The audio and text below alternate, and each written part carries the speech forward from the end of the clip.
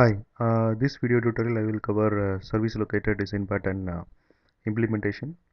I will show you the sample code in Eclipse. Also, I will show class diagram and sequence diagram of that sample code.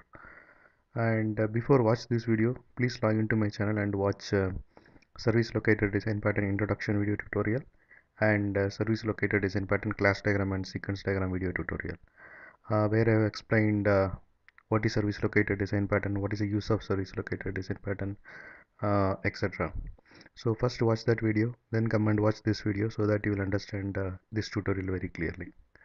Okay, now we will see the class diagram of sample code which I am going to show. Okay, so right side you can see service interface. It has two methods, execute and getName method, and this service interface is implemented by two service classes.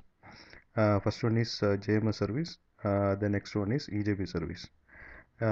So this JMS service and EJB service implement this service interface and provide implementation of execute and getName method. Okay, and left side you can see hash. So this hash is used to maintain the service object locally. So it has two methods. One is get service. If you pass the service name, based on the service name, it will return the service object. And it has another method called add service. So if you pass new service object to this method, it will add that service object in the hash. Okay. And down you can see InitialContext. It has lookup method.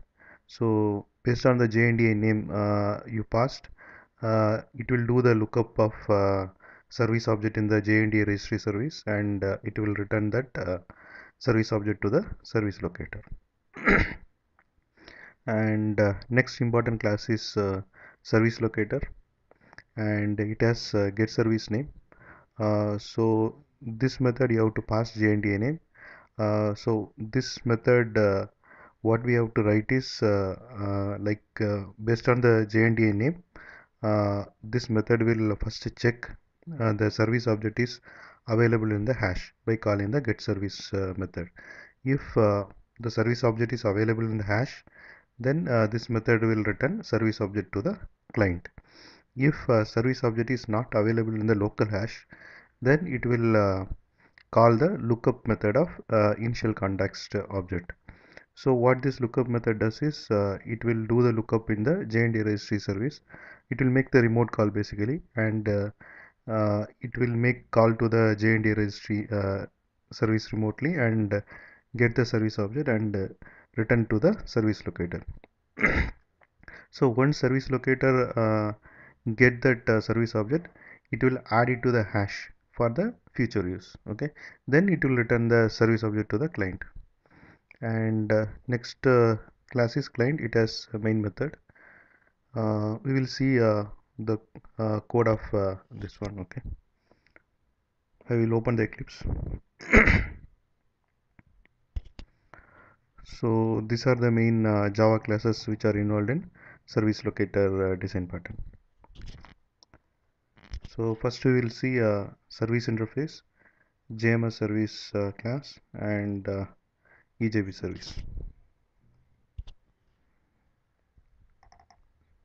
So service interface has two methods, execute and getName, and EJB service class and JMS service class. So both implemented service interface you can see, and it provide implementation of execute and getName. So execute, we are just printing executing EJB service in case of EJB service class, and getName returns EJB service string. Like same like JMS service, we are just printing executing JMS service in execute method, and getName return JMS service string. And next one is hash, right? So I will open the hash.java.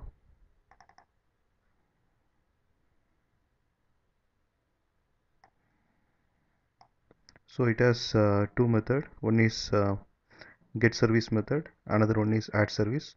So based on the service name passed, it will check in the hash that service object is available or not. If it is there, it will return the service object back to the caller.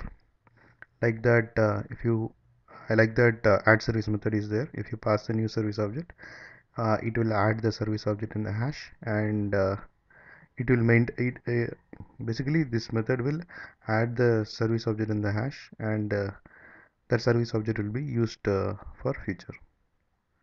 And we have list to maintain that service object, so you can see here. Okay, and next class is InitialContext. So you'll open InitialContext.java. So it has lookup method. Based on the JNDA name you passed, it will return the service object.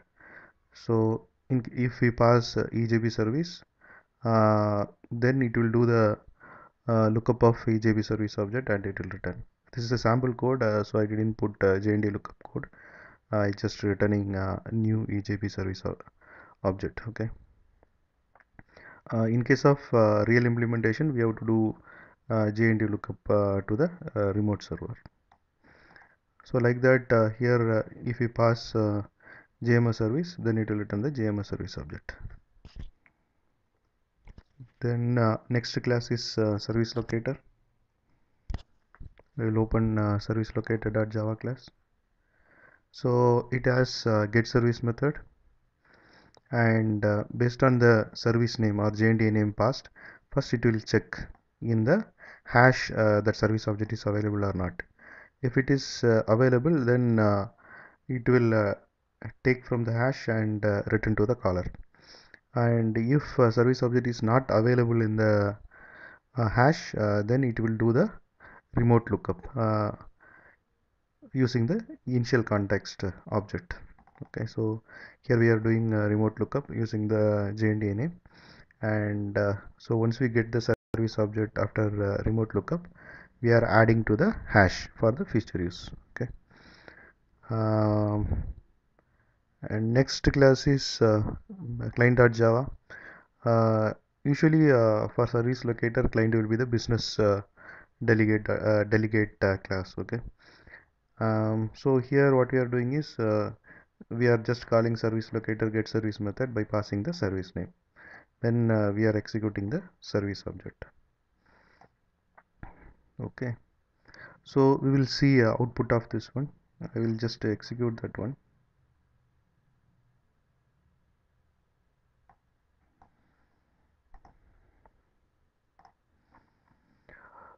So okay, so here you can see the output, looking up at creating a new service object, executing EJB service. So first what we are doing is service locator dot get service, we are passing EJB service. So what this method does is, first it will check in the hash. So hash the EJB service object is not there. So next what we are doing is we are doing initial using InitialContext object, we are doing the lookup, right? So you can see looking up of creating a new EJB service object, that we are printing in lookup method. Here we are printing, right? So that is the first line printed in the console. And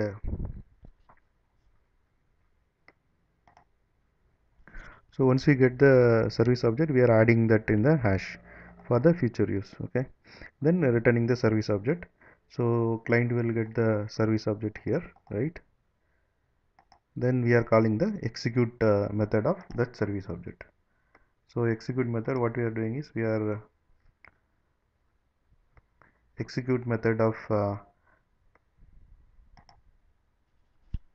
EJB service, right?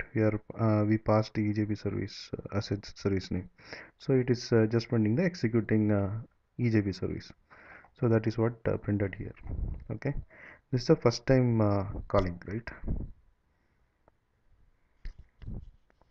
And second, what we are doing is we are doing the same thing using the JMS service. This time also it will first it will check in the this method will check in the hash. In the hash it won't be there because we are calling the first time. Then we are doing using the initial context. We are doing the lookup of that JMS service object, and once we get that one, we are adding in the hash for the future use. So here you can see looking up and creating the new JMS service object and executing the JMS service that we are executing here, right? So this is the first two times. Okay. Next time when we make call like service located or get service EJB service, right? This is second time we are making call to this service locator object, right? So this time the in the hash the EJB service object will be available because the first two times we passed first time EJB service and second time JMS service, and once we get that object we have added that object in the hash, right? So it will be available in the hash, that EJB service object and JMS service object. So this time this service won't be null, so from the hash it will get that service object and return, so that you can see the output here, returned hashed EJB service object, right? Then we are executing the EJB service object execute method. Same like after that we are making call to the JMS service object.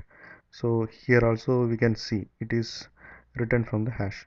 So only for first two times it does the remote lookup, and after that that object EJB service object and JMS service object has written from the hash. Okay. So once what why we are using hash is to improve the performance, right? The remote lookup call is a costly operation, so we can avoid this remote lookup call by using the hash. And so this is the output of service locator design pattern sample code. uh, okay, so I have put all my this sample code, the service locator related sample code in my blog called ramj2e.blogspot.in. So if you want to get a sample code of the service locator design pattern, please log into my blog and get the sample code. Okay. And this is about service locator design pattern implementation, and thanks for watching. Bye.